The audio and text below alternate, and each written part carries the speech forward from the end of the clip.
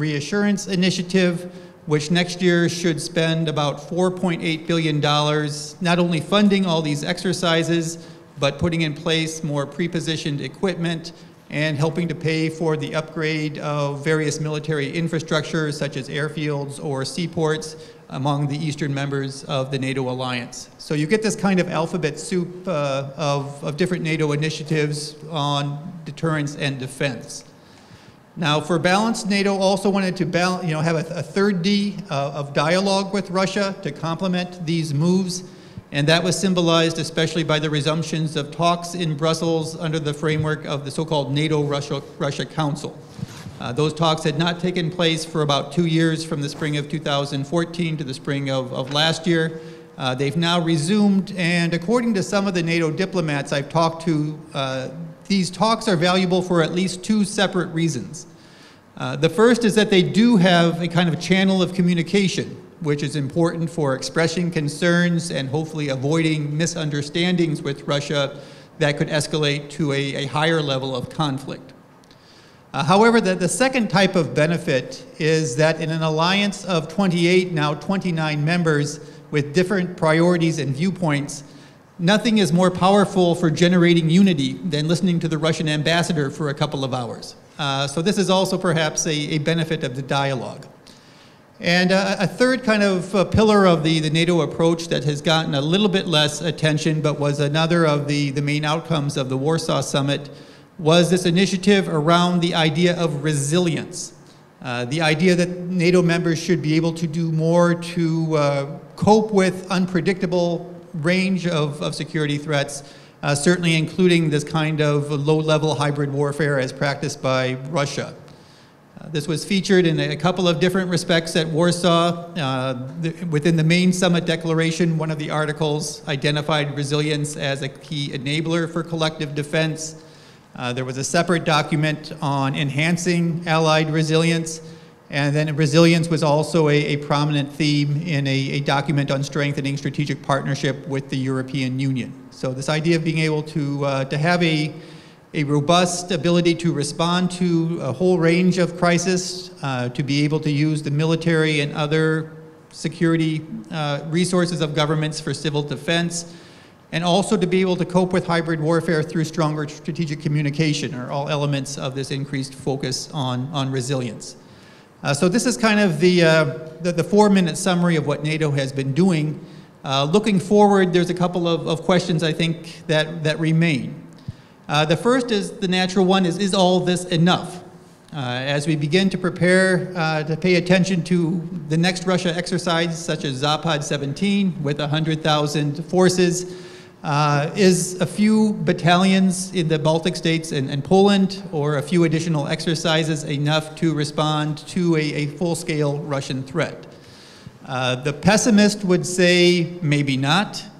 They would look to various studies, such as one by the RAND Corporation, that estimated you need not 4,000 or 5,000 troops on the ground, but perhaps something closer to 7 brigades or 30,000 to 35,000 troops to really meaningfully be able to cope with a potential Russia attack. The optimist would, on the other hand, would say it's not so much the total numbers, but the symbolism and political meaning of this presence. They will recall that during the Cold War, the West German chancellor in the 1950s, Konrad Adenauer, was once asked, how many American troops do you need in Western Germany to feel safe from a Soviet invasion? And his famous answer was 1. As long as I have 1, and the Soviets know that if this person dies, you face the entire reaction from the United States. So perhaps this kind of dynamic applies here, but to the extent it does, it requires also the ability to quickly return and reinforce these NATO forces on the ground, which means more money and also logistical improvements and legislative permissions to move them to where they need to be. A second, I think, ongoing question for NATO about this response is how to balance the response to the Russian threat on the so-called eastern flank with other security challenges for the alliance. It likes to talk about itself as being a 360-degree kind of organization. And in particular, right now, I can think of at least 2 other kinds of challenges that are significant. One is this challenge that is sometimes referred to as the southern flank. The challenge is related to the overflow of migration or terrorism from the Middle East and North Africa in recent years, which is identified by several of the Mediterranean members of the alliance as their top priority, and which even the U.S. Secretary of State Tillerson hinted was perhaps the most important for the U.S. as well when it comes to terrorism.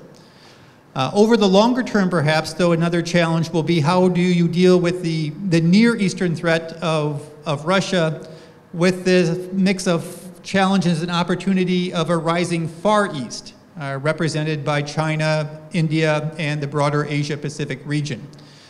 So this was a question during the Obama administration, the issue of the pivot.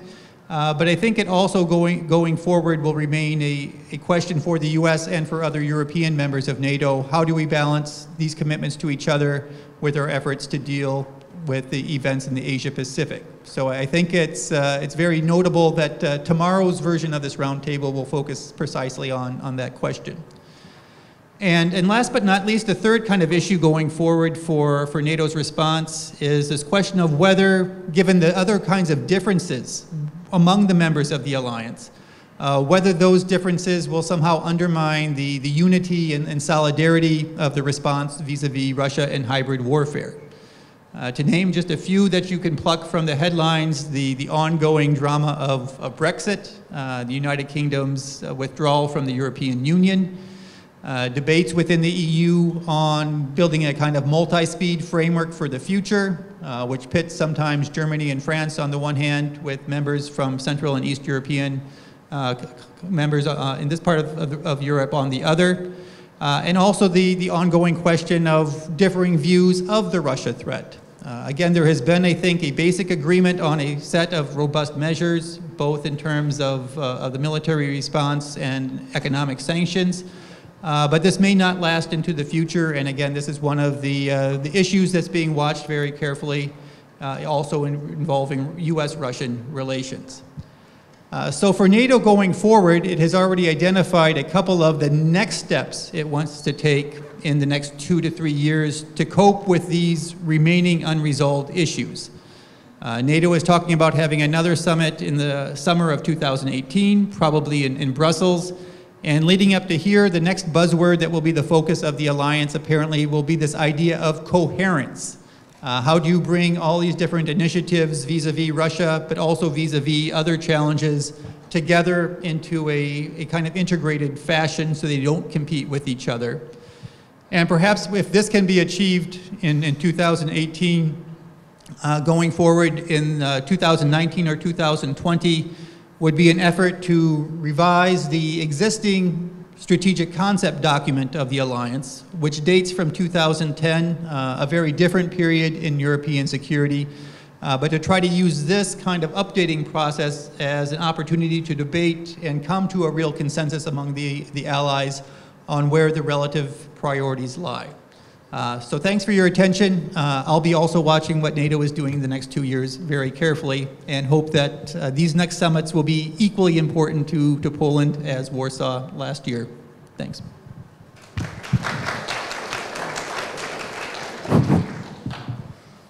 Thank you very much. It's great to be back to Warsaw. Nothing is more disappointing for a good Hungarian than seeing Warsaw, Prague, and Bratislava developing much faster than his or her own nation's capital. Okay, on a less sobering note, and it's beautiful what I see over here. I started to come to Warsaw in 1980, so not yesterday, but a little bit earlier. I have written notes because I never could otherwise make it in 12 minutes, unlike my colleagues who are so self-disciplined. I would start by saying that history never ends. And of course, at the same time, the speed of historical change varies. Sometimes not many things happen, sometimes a lot of things happen. And during the last few years, the changes in European security have again gained speed. Ukraine, protracted conflict, or a protracted conflict in the making. I don't think we will escape it. Brexit, a tragedy. Eurozone crisis, migrant crisis, and Donald Trump in the White House. And please remember that I said a tragedy when I mentioned Brexit. Okay. This has resulted in a shake-up of international relations. Objective circumstances, and I'm going to address East Central Europe, how the East Central Europeans relate to this matter. There are three fundamentals. The first one is the absence of great powers, and as a consequence, the dependence upon external security providers. The second, that history determined the role and allegiance of small and medium-sized East Central European countries. And the third one is that the fact these states unisono changed their allegiances, taken involuntarily after World War II, did not change their size or power. As a consequence, they have remained policy takers or, at best, policy shapers. What happens now, or more precisely put in the last more than a decade, is important, but it's not a paradigm shift. This is not a paradigm shift, unlike the end of the Cold War. The changes are important as they may indicate more lasting rearrangement of power relations or tremors. The Russian Federation, and I say three things about it, is back on stage. Its punches way above its weight. At the same time, its strengths and weaknesses are widely stretched. As a consequence, unlike smart great powers that rely on their strengths and do their best to diversify their power base, like China or India, Russia diversifies very little, if at all, and the consequence of this is that it stands on its strong foot. There is one area where Russia has been more successful than its predecessor, the Soviet Union, and that's its propaganda machinery. After some hesitation to accept a junior partner status, it turned its back on the system and has been trying to upset it. What we see in front of our eyes is an attempt to rearrange power relations, and not only in the post-Soviet space any longer, but somewhat beyond. Russia is back on the Western Balkans, Russia is there in Syria, and Russia is trying very actively to divide up East Central Europe. It's open to question whether its efforts will be successful or whether Moscow will end up in an imperial overstretch like Paul Kennedy described back in the 1980s. While in the post-Soviet space, Moscow is ready to use a full continuum of tools, including the employment of military power, the same cannot be ascertained in those areas where Russia has returned more recently. Russia uses its power tools, but is not employing military force. Whether it's a success of our deterrent or whether it's the absence of intention is something that we have to speculate about. The aim of Russia is to create divisions, gain influence, establish positions, and preferably weaken united Western positions and influence. Propaganda, credits, investments, corruption, useful idiots are all welcome. States that have claims that can be supported at relatively low cost are all fitting well in the Russian scheme. Think about Serbia. Serbia's Kosovo claim is backed up, while Russia keeps a diplomatic representation in Pristina with 26 diplomats in an unrecognized entity, which is quite funny. Hungary did something similar in the 1930s, when its revanchist claims were backed by Nazi Germany. Now, of course, does Russia want to break up the West as we know it? It depends. Weakening Western unity. But some of these players are weakening Western unity as long as they are sitting around the table. Not that they are standing up and walking out. It's already good enough if sanctions are not deepening, and that contribution of some countries is valuable. And of course, Russia is much listened in some capitals and much less in others. It is listened to in Budapest, Sofia, Belgrade. How interesting. Turkish Stream. Continuation in these directions, not in other directions. Or in Banja Luka, and somewhat less in Sarajevo. Luckier are those that have solid and lasting foundation to base their position to Russia in turbulent times. This applies certainly to Poland and the Baltic states, so as to Romania. East Central Europe has never been one entity. As a consequence, it would be an illusion to speak about it. The countries of East Central Europe have gone through uneven development over the last quarter of a century. If we look at the matter through a different lens, there is reason to conclude that there are internal divisions and external pulling factors that result in clearer than ever differentiation. The political course of the East Central European countries is growing apart. This is something that we did not hear in the morning. However, in some issues, they share the same view, including the rejection of hosting refugees in one form or the other. Furthermore, the East Central European states have shared interest in maintaining the EU's resource reallocation system. The disagreements are partly based on a divergent political course. While some want to adhere to democratic values and principles and continue with democracy, others are interested in perpetuating their power nearly at any cost. There are variations of populism, but not every one of them presents lasting danger to the model that each and every East Central European state declared to embrace upon the end of the Cold War. There is at least one where power must not be lost due to the criminal nature of the regime. The international environment has also become more divisive. The model that curtails, if not outright rejects, democracy as political foundation advances rapidly, offers immediate advantages to those in power, including financial ones, and helps with the perpetuation of power. If elections could be effectively influenced against the will of a state that had very extensive state capacity, what could be done in a country where the governmental authorities act in collusion with the intruder?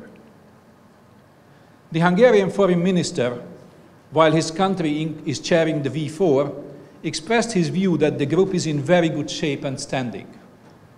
He understandably failed to mention that the group's cohesion, except for some superficial concord as far as the resettlement of migrants inside the EU, is largely over. Let me make a detour here to address an issue that is less frequently mentioned, the underlying concept of differentiation based on self-differentiation lost its foundation. When the Visegrad Group started in 1991, and I happened to work in the foreign ministry of my country for some time during that period, I very well remember it was differentiation based on self-differentiation.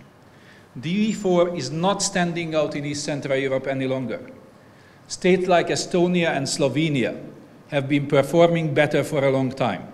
Some others, like Romania, are catching up quickly, at least with Hungary.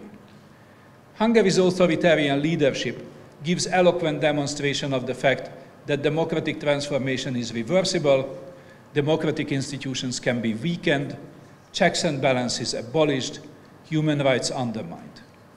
His model is closely monitored and studied and occasionally followed in Warsaw. Fortunately, our Polish friends are more mature politically. The Hungarian leadership is also useful for some other states that can hide behind him with other populist, although less confrontational agenda. Prime Minister Orbán's Take the Heat confronts with Brussels and others look better. I think leaders in Bratislava and Prague feel ashamed while Orbán gains popularity with confrontational style domestically. While Budapest and Warsaw share international interests, first and foremost in weakening the EU as a value community, making the application of Article 7 of the Lisbon Treaty impossible, they are far apart in their strategic interests. For Viktor Orbán, Moscow is a partner and role model and a source of income to extend further a sustainable economic situation beyond 2020. When he cannot buy Russian helicopters, he sends old ones there for repair. After repair, the helicopters still do not meet NATO standards, but rest assured, some reap some benefits. These factors understandably contribute to a significant weakening of regional cohesion and a partial rearrangement in East Central Europe. The weakening of V4 provides an opportunity to look for alternatives in Bratislava and Prague. As far as military security, beyond Poland, there are countries that take their defense commitments seriously and others which are less vehement on this. Take Romania, whose president found his way to the White House, and Warsaw, that hosted the US president for a few hours just a few days ago. Rest assured, Hungary's government will also wake up after the elections of spring 2018, noticing that defense procurement plus the chance of misappropriation of funds with the help of secrecy is a great combination. In sum, we are at the parting of the ways where rearrangement is well underway, but no end in sight yet. Thank you.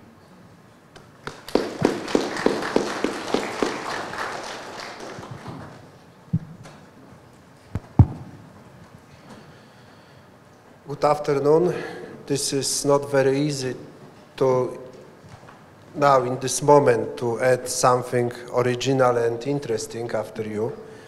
However, I would like to comment two issues and raise the one new issue concerning with the Polish defense policy. First one, the Russia. For sure, to understand the Russia, this is a very big challenge. Even in the Soviet era was born a new area of science, the Sovietology, but in fact the main problem is that we don't know what is going behind the Kremlin doors. We don't know even what is the fit and the condition, the health condition of the Russian leader. Is it fit, healthy or not? This is a question mark. Russians were able to surprise the world many times. We've got many examples for this. One is Ribbentrop-Molotov Pact. This is a situation in Georgia in 2008. This is a Russian activity in Crimea in the 2014, and the development of the situation in the eastern